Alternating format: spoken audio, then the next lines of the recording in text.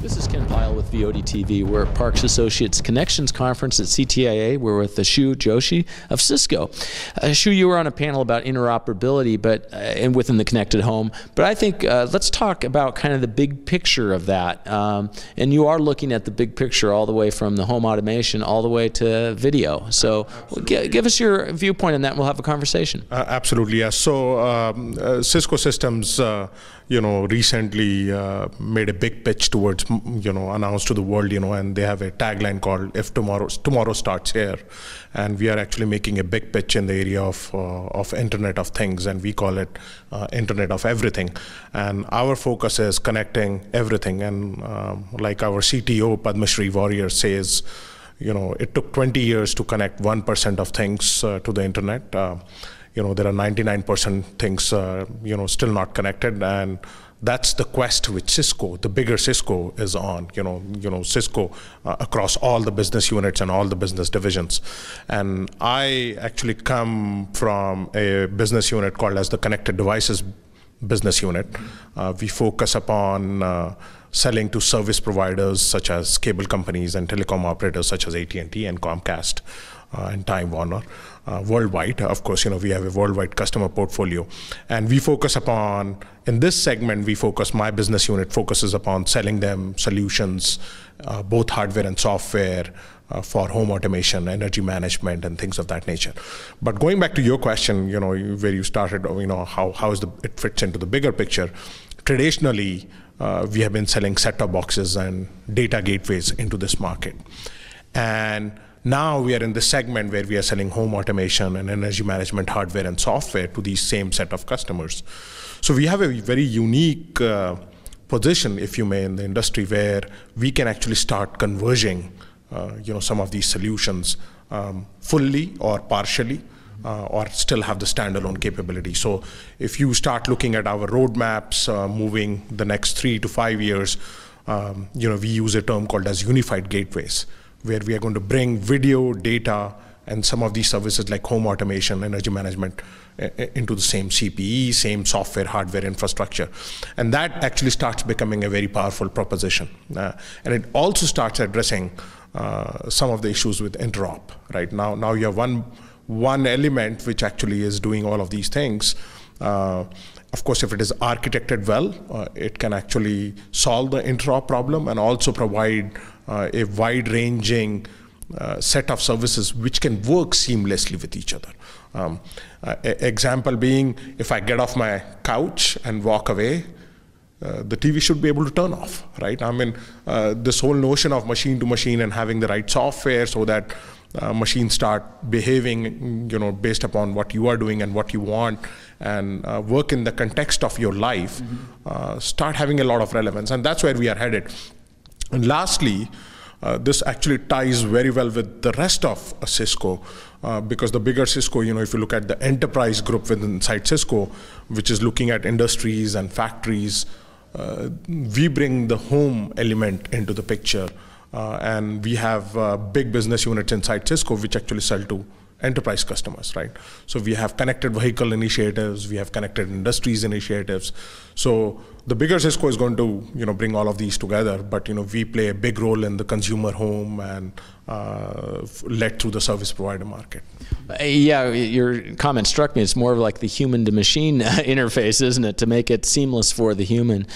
One of the things, and we talked to the Z-Wave Alliance earlier, and there's all these standards for kind of that networking within the home.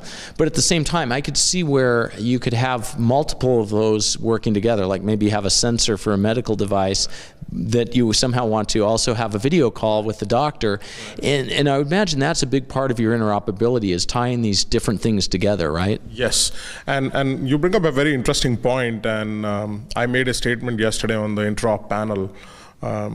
This, what I call as the protocol soup, is not going to go away, for whatever reasons, and this is not true for just home automation, but if you look at industry standards, they take a certain time for the winners to emerge and fragmentation to go down when it comes to different standards.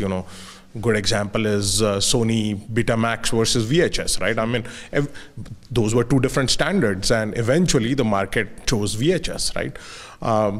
I think it's going to take some time before the protocols and the standard starts collapsing. Till that time, you're absolutely right. We'll have to make sure that all of them work well together.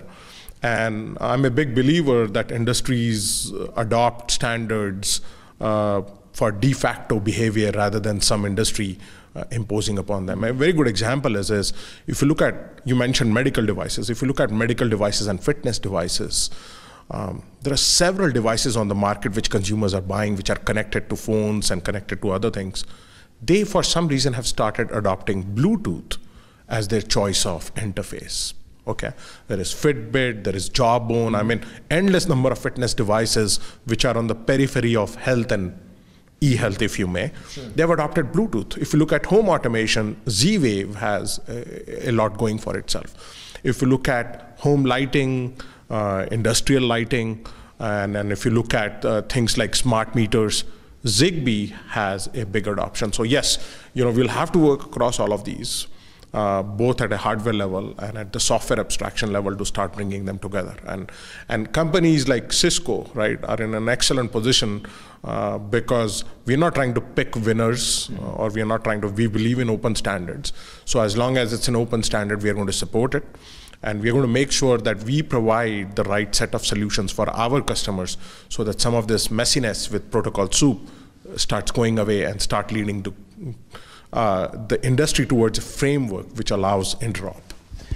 And one of the things I kind of want to focus on, normally when we talk about video, we're looking at downstream video and services that can be provided, but it seems with the proliferation of content creation sources of video and the ability to Skype that doctor or whatever it might be, what are you seeing in that realm as far as pressures on the network, pressures on the inside of the home network, et cetera?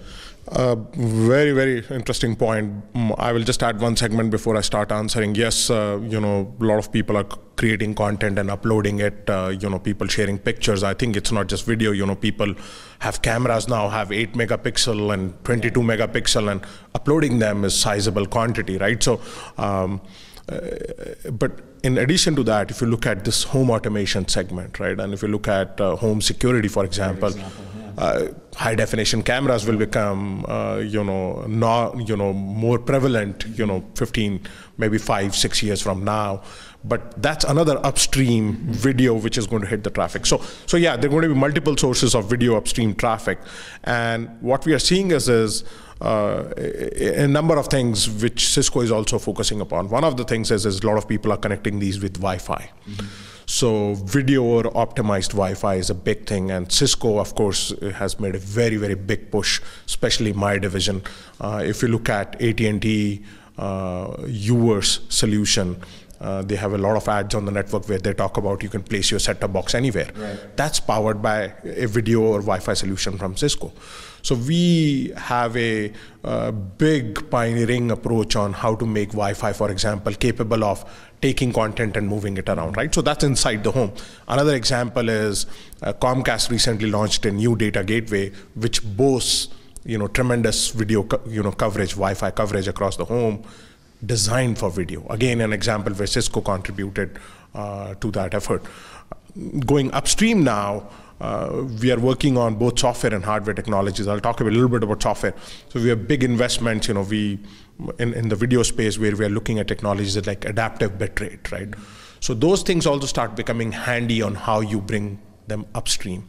We have technologies like MediaNet, which watch the network at different points of the network, if you may, so that we can now upload video. So, and then of course, network operators like AT&T and Comcast are also doing a number of things to make their connection to the consumer home symmetric. So the upstream is also equally, so DOCSIS 3, 3.0, DOCSIS 3.1, which is going to come in the future.